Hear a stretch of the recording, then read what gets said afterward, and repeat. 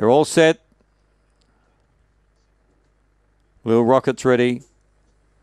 Lights on. Lures moving for the final event.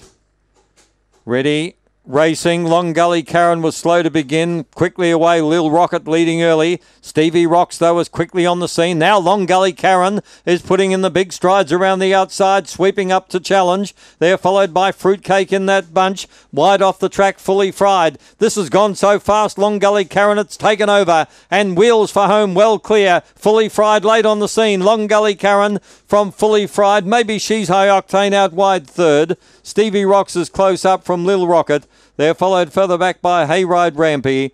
Well out of it then, Yarramundi Kara never raised a gallop. Lil Rocket last to finish. 23.40. Numbers 8, 5, 3 held on for third and 4 is fourth. 8, 5, 3, 4. 23.40. No wonder it looked to be going fast. The others were stationary. 23.40. 8, 5, 3, 4. 8 the winner, Long Gully Karen. Wasn't that well away. Scored by 3/4 by 1 3/4.